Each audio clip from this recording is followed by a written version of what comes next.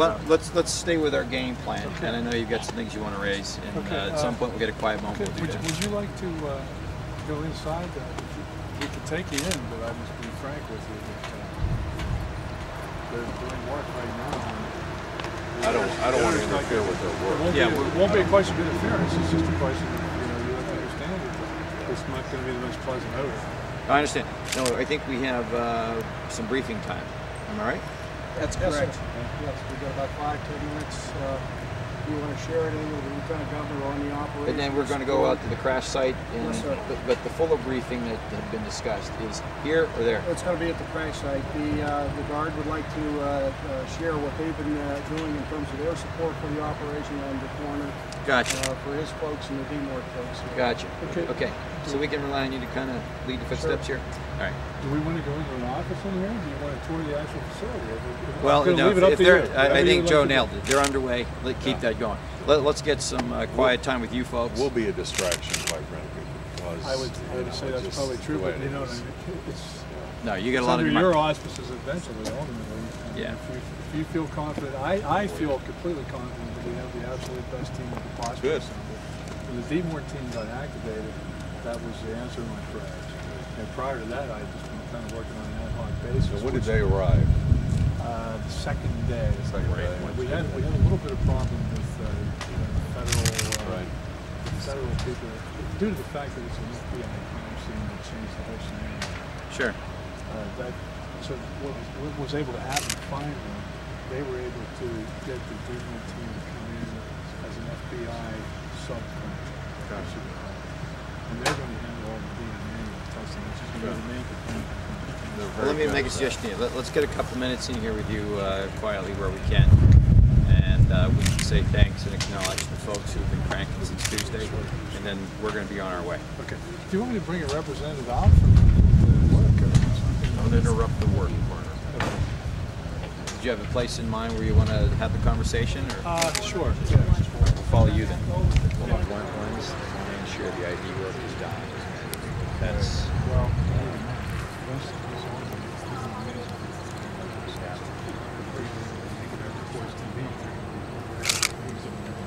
so you're talking about security of all that.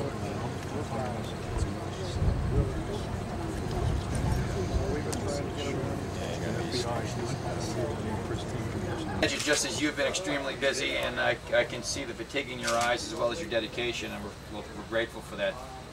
You can imagine with responsibilities in Washington and in Manhattan, Hayes is a busy boy too.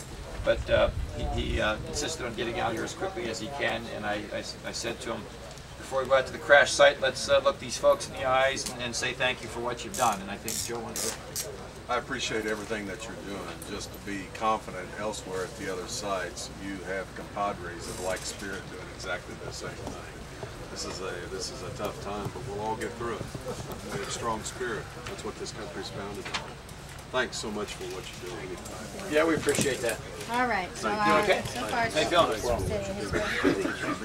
How you feeling? Yeah.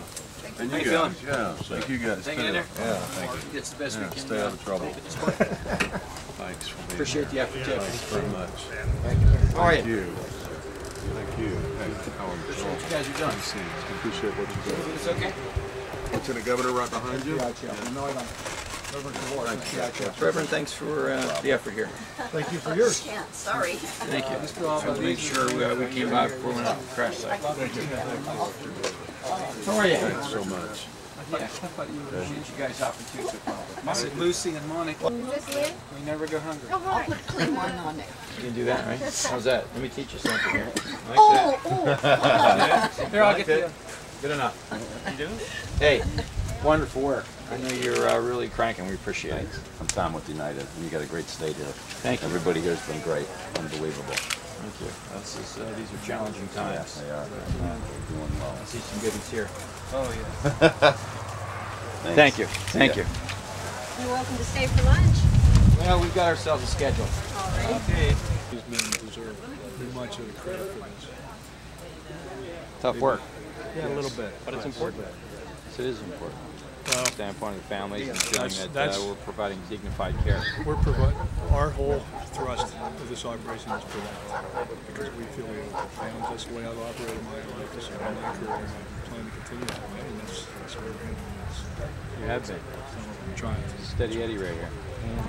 Considering the tallness of this order. It's good knowing there's people like you behind us, but Means a lot. we Couldn't be proud of what the Guard can do so promptly when called upon. How are you? Fine, sir. Thank you very much. Good to see you. Appreciate the effort. Let me introduce you to Joe Alba, who's the director of FEMA. Joe Alba. Very good. Good to see you. Nice to meet you. The two majors have been responsible for, in-field movement and support. Oh, thank you. Thank you. I appreciate that. Thank you so much. And then we provide limited logistical support, basically with 10-inch 3GP mediums, and then we've also provided some support at the immediate site where the Salvation Army, the Red Cross, are set up. We have one of our tents, several tables and chairs, and they're feeding basically everybody that's working on the site. In addition, the maintenance of this facility with the numbers of people that normally aren't here, we've increased the number of people on shifts through the facility to maintain. Let me tell you something. I've heard nothing but positives as far as the reaction and your comportment and what you've accomplished, man. So you guys ought to be proud. We're not done. Far from it. This is, I just said to this folks a minute ago. This is kind of like 3rd and 1 in a football context, man. It's been challenging. I know it may feel overwhelming at times, but we got a few more yards to push in order to show the country and people like Joe that this state can crank it and get it done. Doing a great job. And you We're have ready it. for what you're doing.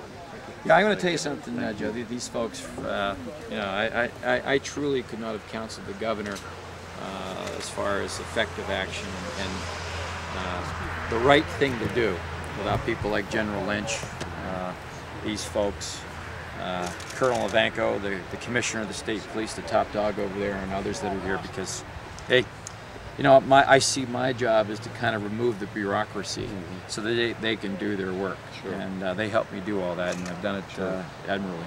So, Thanks for your help. solid work, gentlemen. Thank Keep you, it going, sir. okay?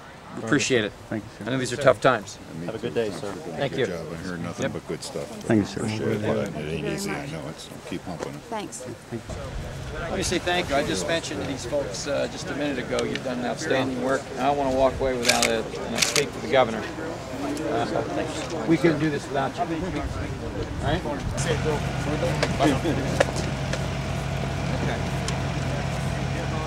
right? Dave, when we get out of the door, stop.